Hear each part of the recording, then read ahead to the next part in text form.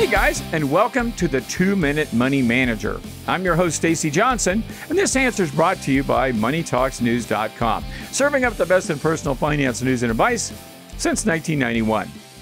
Today's question came to us from Brian. Brian says, I've got an umbrella policy which covers the inadequacies of my homeowners and auto insurance policies, but am I wasting money by buying more than the bare minimum auto insurance, expecting the umbrella policy to kick in if a settlement goes beyond the limits of that policy? Now, that probably sounded like a whole bunch of nonsense to you guys, didn't it? But let me explain. I'm going to explain to Brian, and we're going to talk about what umbrella insurance is. First, we're going to define it, and we're going to talk about who needs a policy and how it works, okay? What's umbrella insurance? Umbrella insurance does exactly what its name implies. It offers protection above and beyond the insurance that you already have. So it's an extra layer of liability insurance, a supplement to your existing home and car policies. And for those who don't recall, what's liability insurance do? It pays people you accidentally hurt. So think of your existing car and home policies as a raincoat. That umbrella policy is to cover you even more. Okay, does that make sense? Next, do you need an umbrella policy? For most people, the answer is no, because your car and home policies are enough. So who does need an umbrella policy? Who needs this extra protection? Typically, it's rich people. The minimum umbrella policy is usually $1 million. So unless you're a high net worth individual, you probably don't need that extra protection. That your car and existing home policies will probably do the job for you. Remember, umbrella policies kick in after your other insurance, like your car or home coverage, is all used up. They might also cover things your existing policies don't cover, like maybe libel or slander, stuff like that. But here's a typical example of where an umbrella policy would kick in.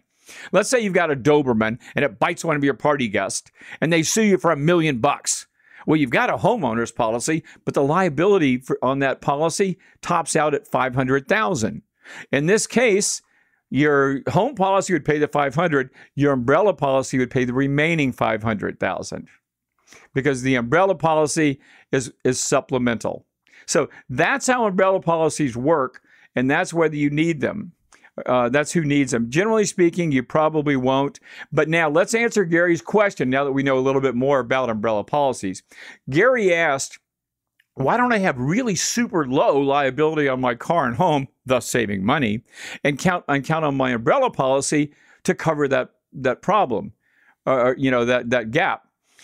And that way he'd save money on his car and home, help him pay for the umbrella policy. The problem with that, Gary, is it won't work, because what's going to happen is the people selling you that umbrella policy, they're going to require you to have a minimum amount of both, car and home insurance before they'll even issue that policy. They won't sell it to you if you don't have like $300,000. Generally, that's the minimum, $300,000 of both your car and your home. So you have to see what their restrictions are. So it's a good idea. Maybe you could save some money by lowering your car and home policies and counting on that umbrella to make up the difference, but it probably won't work. Now, by the way, if any of this has made you interested in an umbrella policy, you'll also find that they're not very expensive. According to the Insurance Information Institute, you can pick one of these policies up for between $150 and $300 a year. It's not that expensive because they very rarely come into play. Gary, I hope that answers your question. I hope you guys learned a little bit about umbrella insurance as well. And if you've got a question of your own, well, ask it. All you have to do is hit reply to our email newsletter.